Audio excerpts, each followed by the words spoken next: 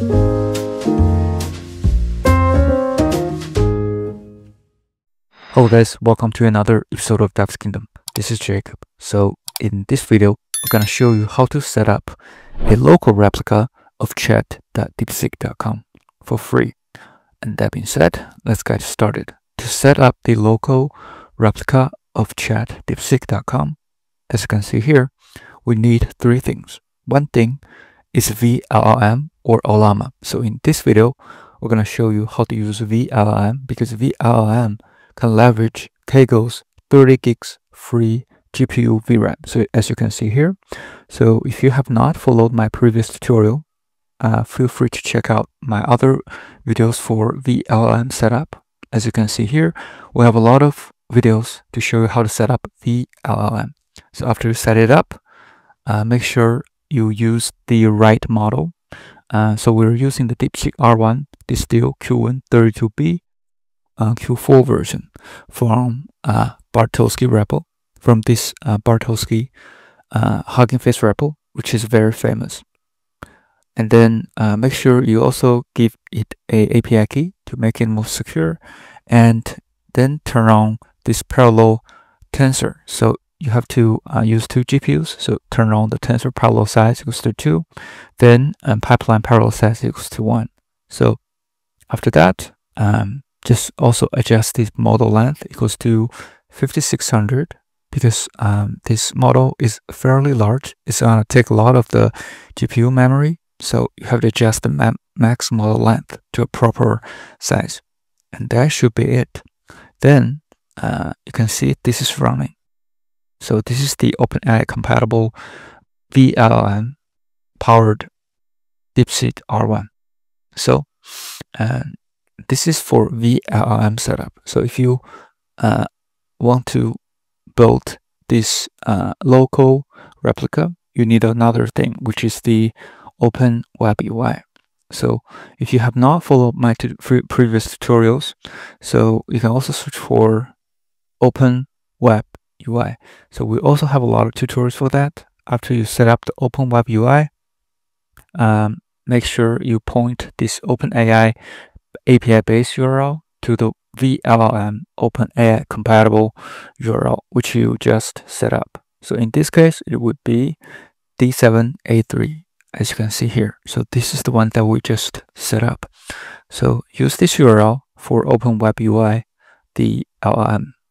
So then also you need the API key. We also added the API key for the VLLM. That should be it. Then you have to set up the third component, which is the SearXNG. So if you go to my previous tutorial for Perplexica, you should be able to find this SearXNG setup. So you also need to set this up in the same notebook as the OpenWebUI. The reason is you probably need more ngrok tokens if you set up different notebooks. So to keep it compressed and clean, you just have to put everything that's not GPU based to one notebook. So that should actually compress a lot of the space and resource. So after you set up SearXNG, you also need to adjust those parameters. Make sure that you have this port equals to 8889, whatever port that's not conflict with your OpenWebUI port. So in this case, we used 8889. Then you need also a secret key. In this case, we'll just put a Kaggle test. You do need to turn off the Redis URL. So because we do not need this Redis in this case, and that should be it. So the offshore way to set it up is way more complicated. So this is a very straightforward way to set it up on Kaggle. Then make sure you install supervisor and give a supervisor version. So they need a different supervisor version, which is 421, and make sure that's set up. Then you can actually spin up the SearXNG service in the backend, similar to this one. So you should run this Python command and point to this web app.py. That should be it. Then you can actually start the supervisor. So XNG will spin up, as you can see here. It's async IO, and then the port is 8889. So this is the SearXNG service. So after you set up the model using VLLM, the OpenWebUI, and the search engine, which is SearXNG, then let's go back to the OpenWebUI. So then you should see this interface. So to wire up the SearXNG, just go to the settings, go to the admin settings, go to the web search. Make sure you point this web search engine to SearXNG and also enable web search.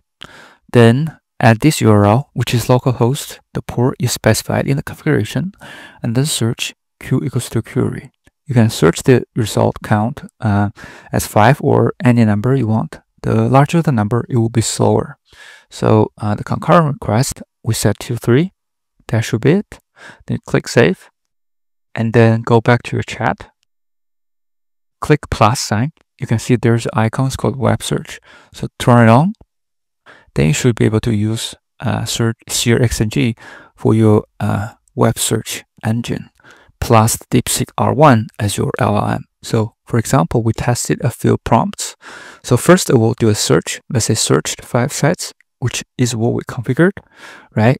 We ask the question, can you tell me the relationship of DeepSeek and NVIDIA price? And then they figured out all this website. And after that, they run a query on DeepSeek R1. So you can see here, this is the results. So first you run a search, then you run a reasoning model, and it thought for a few seconds and generated these results. So also included the links, which is great. Then we also ask the question, can you tell me what are the best AI bot traders app? They also search for 5 websites, as you can see here. You can click on those as well, and then start thinking about it using the DeepSeek R1 model. Then you also get the response, which is awesome. And then you can also ask a question like, is O3 Mini better than DeepSeek R1? So they also searched 5 websites and then thought for a few seconds. Then you got this response, which is for complex tasks and fast response, O3 Mini is considered better because it's actually better understanding of the prompts and the rich checklist. Its thoughts process make it more reliable and accurate. And also for simple everyday tasks, DeepSeek R1 is a great choice as it's open source and more accessible. So that's the answer from the DeepSeek R1 model and with the response from the SearXNG search engine, which is we plan to do. So that should be it. So to give you a real test, you can just copy this and then paste it here. Let's say, is O3 good at research? So let's see how it performs. So let's hit enter. So first, it will start to search the web, which is called generating search query. It will take a while. After it's generated the search query, it will start passing this response to the DeepSeek R1 model, and then you will see the response in here. So that should be it. So hopefully this is helpful, and if you do like this video, please subscribe, like, or comment if you have any questions. Thank you so much for supporting the channel, and see you in the next one.